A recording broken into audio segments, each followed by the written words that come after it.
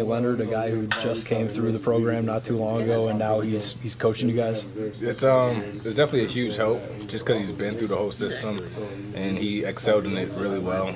Looking at his film, so definitely we want to take advice from him and learn from him, so we can excel just as much. Well, when you're learning a scheme that's more similar to something that he actually ran when he was here, you said you watched his film specifically. What can you learn from watching somebody's film who played here? Whatever it was, 7 years ago or something. Just play fast and hard, get downhill quick and go in with a force. About the linebackers in general, one of the deepest and most talented positions on the team. What are you seeing from the rest of the guys around you that gives you some confidence for what you're going to put on the field this fall? The fact that they like to compete. Nobody wants to be second string or third string. Everybody wants that starting spot. So with that much competition and that much depth, it's going to make our core really strong. How about you in terms of comfort? It seems like you were a little bit uncomfortable last year at times, having a position that was different from what you were accustomed to the season before that. Feel like you're getting back on track? What's your role really in this defense? I definitely feel more comfortable inside rather than outside, just because I feel like I could see more rather than just one side of the ball, and I can react both ways rather than just one. It's not really about me, it's about the team.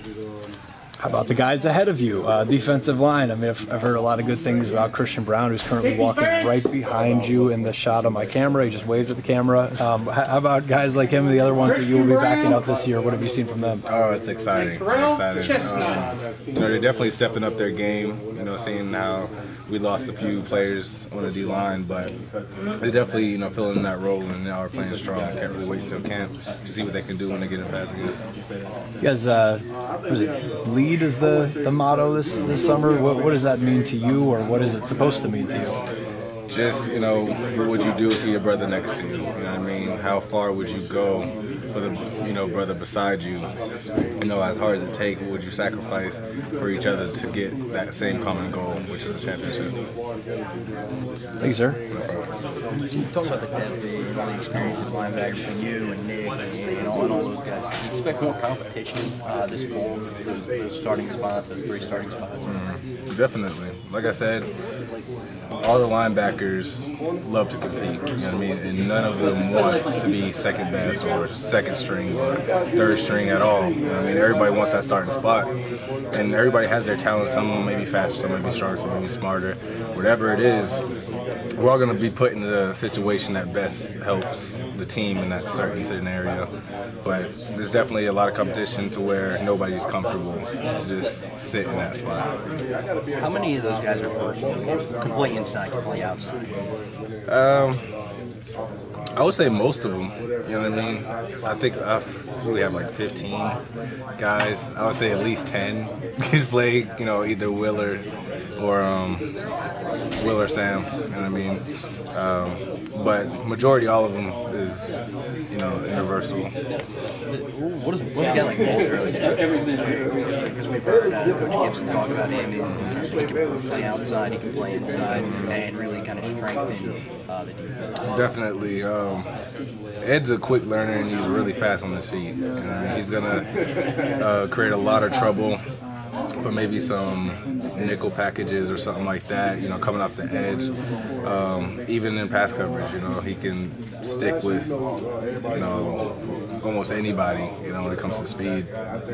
So having him out there, wherever they put him, decide to put him in any situation, he's going to excel in it.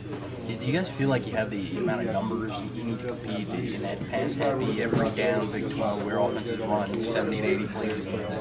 Yeah, I think so. Especially because and now we having like 5 DBs, So it's definitely going to help in that scenario.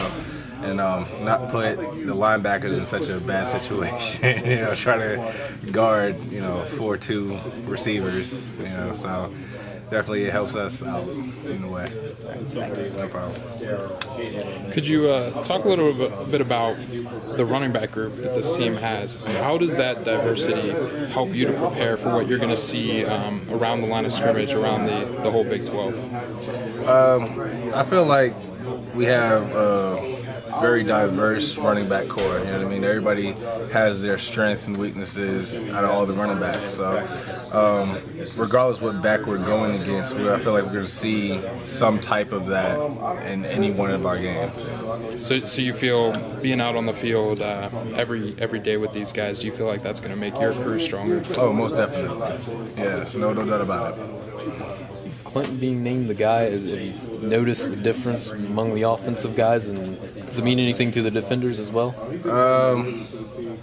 Not really. You know what I mean? Like I said, nobody's safe. You know what I mean? We can say, you know, anybody's starting, anybody's not starting, but at the end of the day, the one who performs the best is going to play on the field. So, you know what I mean? As of right now, Clint is playing looks like he's playing the best right now, so he is getting that spot as of right now. But like I said, nobody's safe ever.